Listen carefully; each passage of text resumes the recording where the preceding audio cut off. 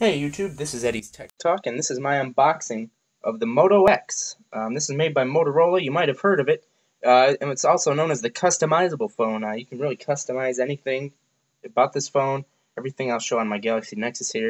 You can customize the front color. I took the back out, but you can customize the back color. Volume buttons you can customize. Everything's pretty customizable here.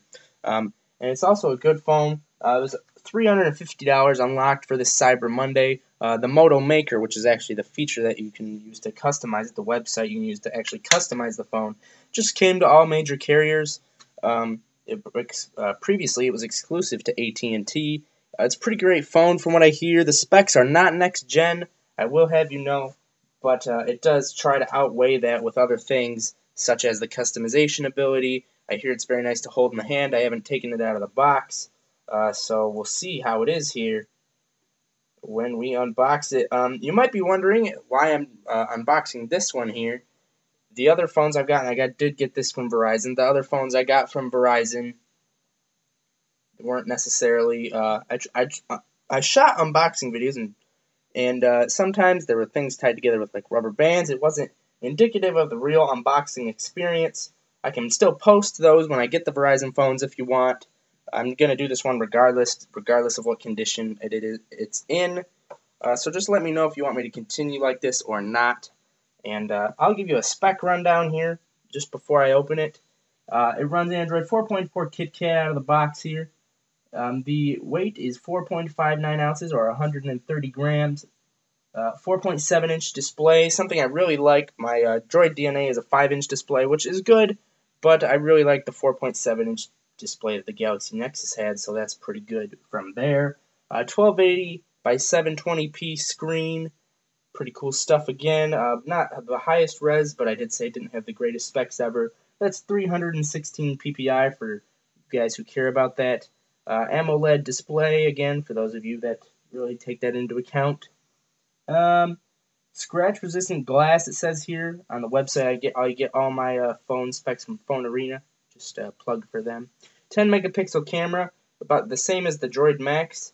LED flash, 2.4 aperture, etc., etc. The new Motorola X8 processing technology, dual core, 1700 megahertz, which is 1.7 gigahertz.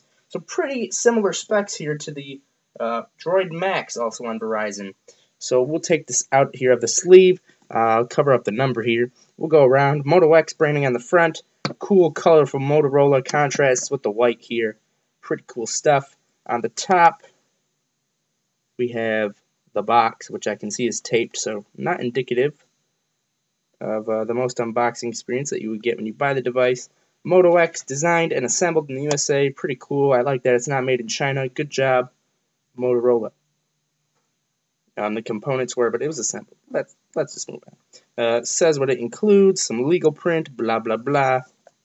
4G LTE certified, Moto X. Let's unbox this here. So here we have the box. Nothing too fancy than what was on the sleeve, and let's open it up. Here is the device, the Moto X.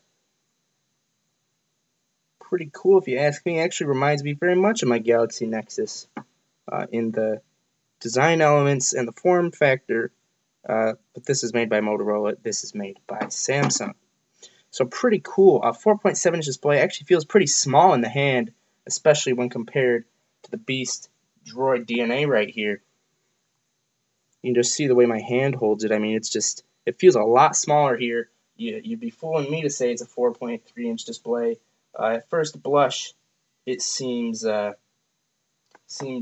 similar to the HTC 8X that I reviewed, and that's a 4.3-inch display, so very good look here with the hold and the feel of the device. We'll go around the device here. On the top here, we just have, you can see why it feels so thin is because it bulges in the middle, so it can keep the edges thin. But we have the headphone jack here. Looks like we might have a microphone right there, not too sure. Here we have the power button.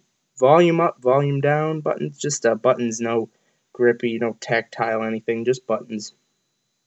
Bottom we have the micro USB port and a microphone around here somewhere, I would assume, since you talk into that end.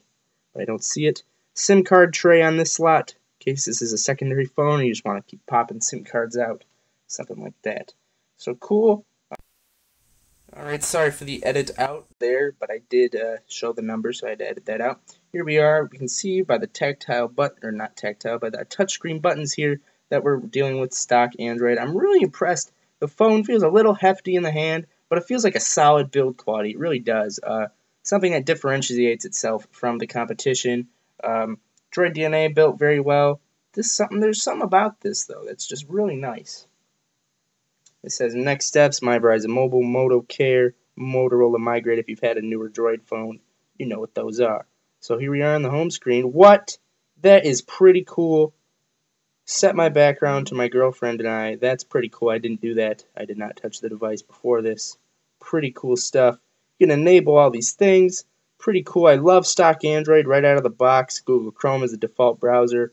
Just really great feel right here. We'll see what version of Android we're running and see if we can update. 4.4 KitKat. Get that going on.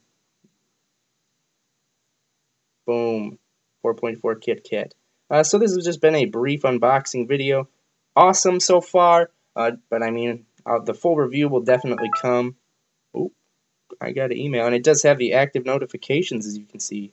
Awesome stuff here. Just really impressed, but this is, again, my initial handling. The full review will come in due time after the honeymoon effect, I guess I would call it, wears off after I get to some solid use with this device. Thanks for watching this presentation of Eddie's Tech Talk. If you like this, please subscribe, like the video. I like positive feedback. Equate it to something you do. If you do something, put a lot of hard work in it, you like positive feedback as well, I'm sure. So please take time to like the video if you did indeed like it. If you disliked it, that's fine, but just please leave some constructive criticism or leave reasons why you disliked it in the video description. Please share with your family. I'm getting really close to 50 subscribers. Really want to get there, and I'll do a 50 subscriber kind of special video for that. Thanks. The channel's exploded in views, so thanks, guys, for those of you returning.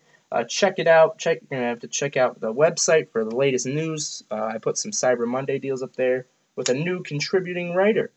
So Eddie's Tech Talk is growing, and it's a fun time. Check it out, www.eddiestechtalk.weebly.com. And again, the YouTube channel here is here for your needs as well. Thanks a lot, guys, and I'll see you in the next video.